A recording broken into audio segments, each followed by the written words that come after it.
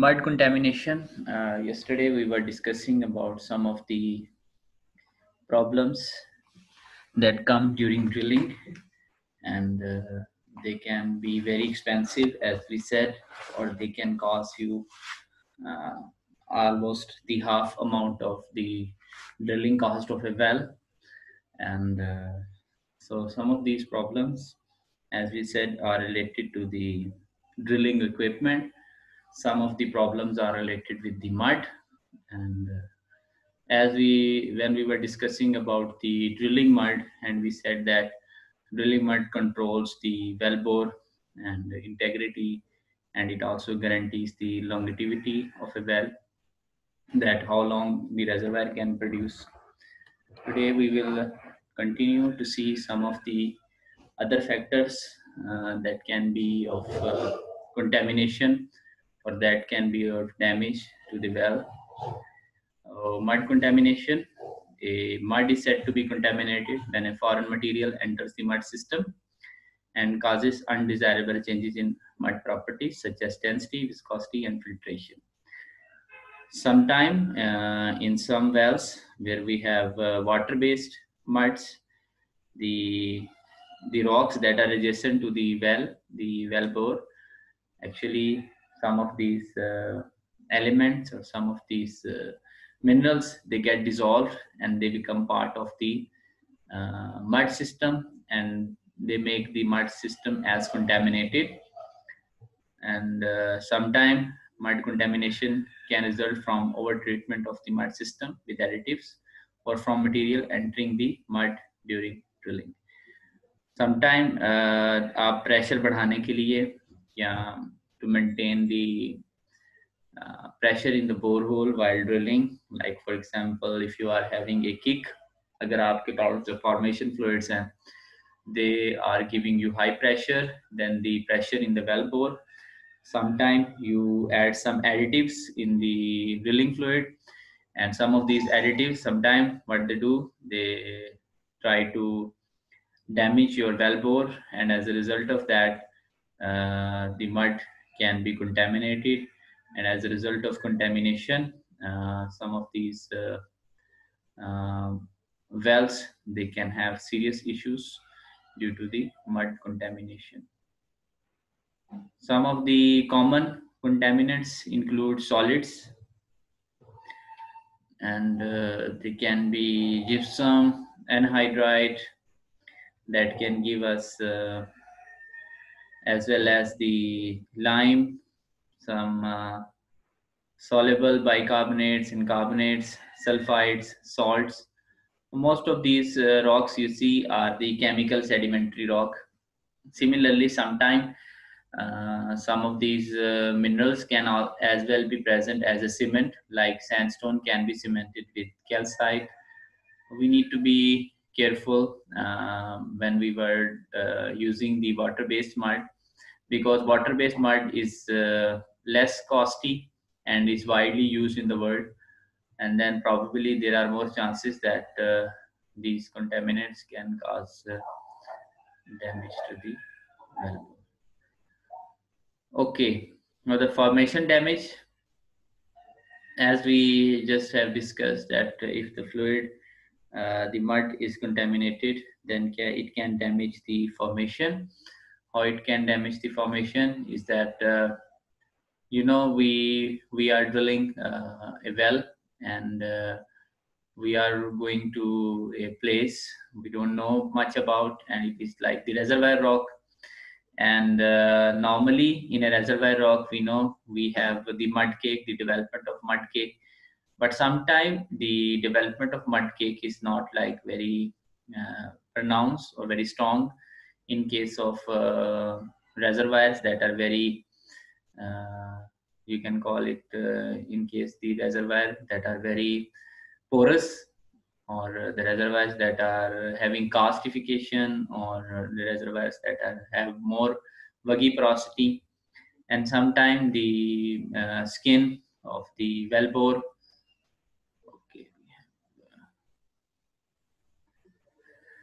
Okay, so the fluid from the formation, it sometimes enters the reservoir rock, and as a result, when it enters the reservoir rock, it disturbs its permeability and effective porosity, and as a result, later on, it can cause you huge damage in terms of the production, and in terms of the damage to the reservoir rock, and sometimes these damages cannot be recovered. A primary reason for formation damage is that similarly the fluids that are recovered from the reservoir are strongly affected by the well bore region, the fluid that are present in the well, and what they can do, they can damage the permeability in the reservoir rock, and similarly the reservoir properties. And later on, when we are trying to complete the drilling, completion, and even the production operations will be affected if the formation fluid or the fluid from the wellbore enters into the reservoir. One of the common example is solid plugging, in which you see some of the solids from the drilling fluid, they enter into the reservoir rock, and then they just occupy the connectivity places of the reservoirs,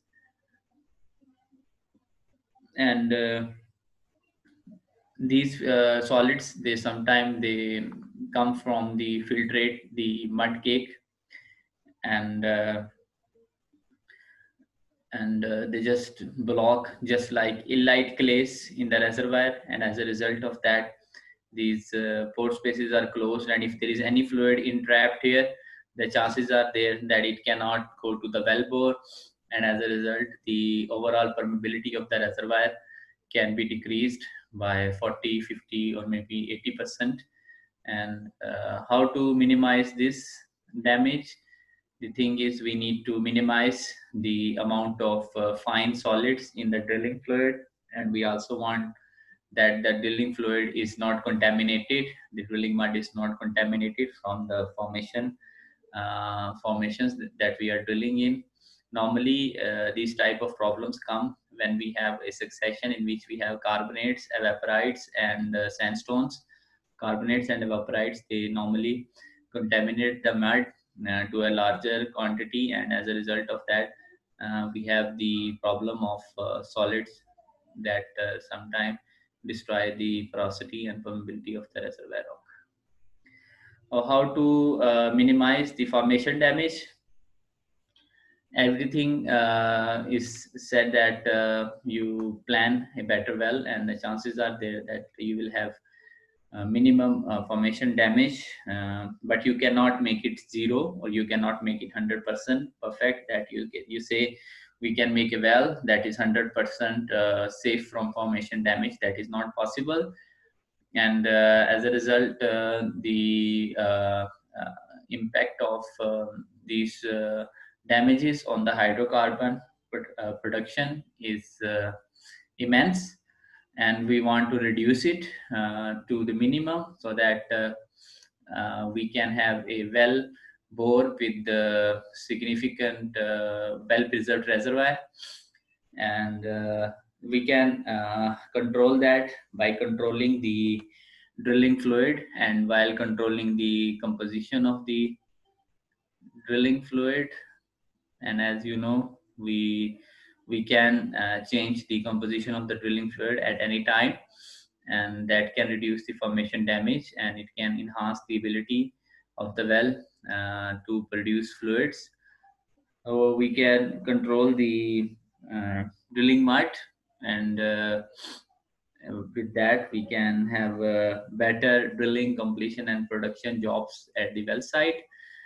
Hole cleaning. Hole cleaning is actually, is a function of drilling mud. If the drilling mud, as you know, it travels, and it from the well bore and takes the cuttings from the drill well, from the drill bit to the surface through the annular space.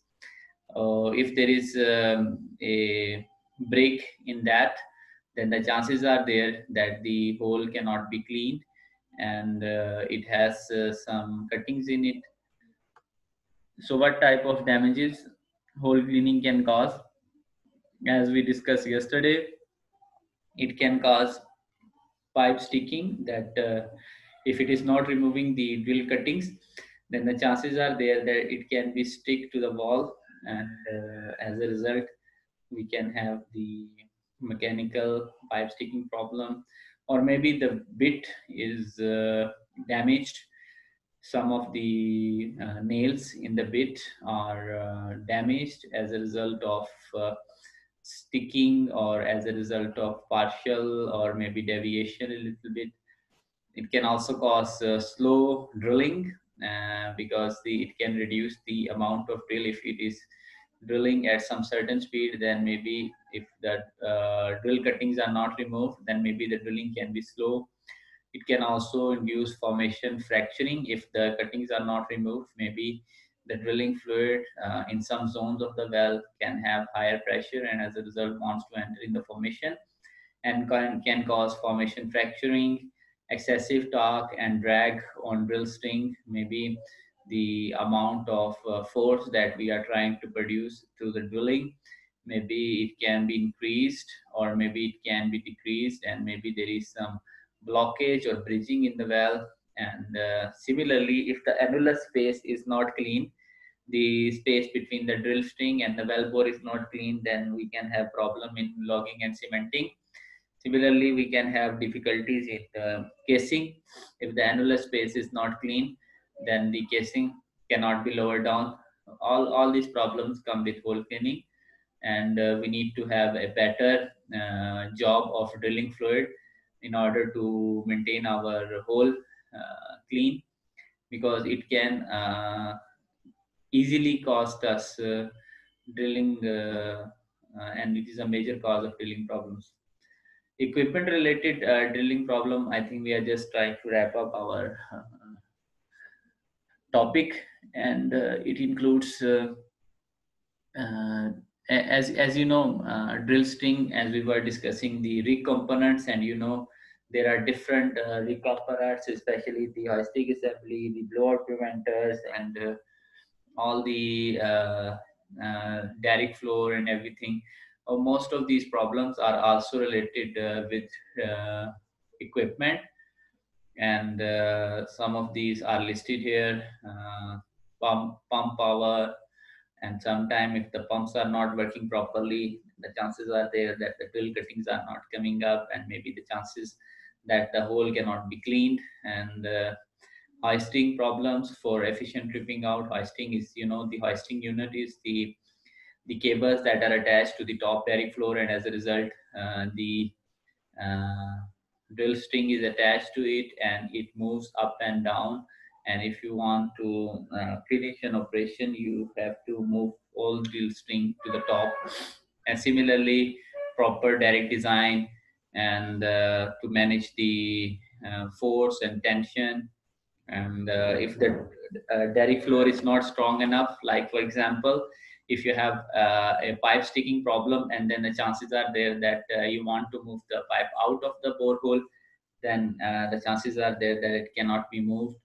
Similarly, some well control systems that allow kick control under any kick situation, ram preventers, annular preventers, internal preventers, all of these are like the types of the blowout preventers. Some of them are attached to the derrick floor, so that even if the drilling is stopped, the formation fluids don't have the opportunity to travel to the surface and damage the uh, wellbore.